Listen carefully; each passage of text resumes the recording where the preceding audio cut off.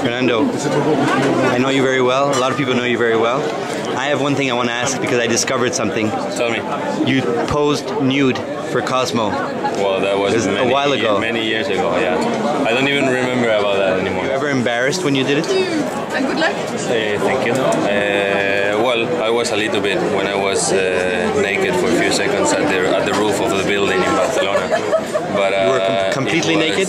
Yeah, but it was for a short period of time. And for a good cause, right? And for a good cause. So I thought about that, and then sorry.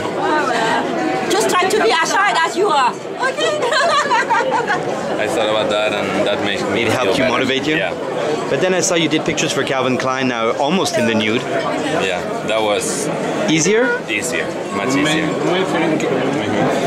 You think you could go into modeling after tennis? No, Is it something that you? I don't think so. I will be too old. No, come on. Hi. Is it something you enjoy doing? Well, it was. But not just. I'm not just talking about the nude. I'm just talking about actually taking pictures. I mean, you have a great body. You're a good-looking guy. Yeah, but after tennis, I think will be late, and I will have other options to do for sure. Better than that. What about movies?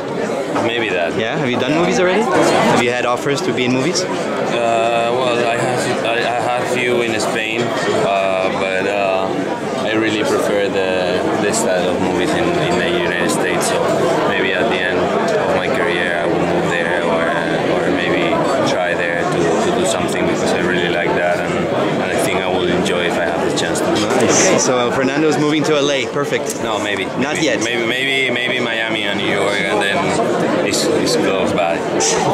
Okay, thanks, Fernando. You're welcome.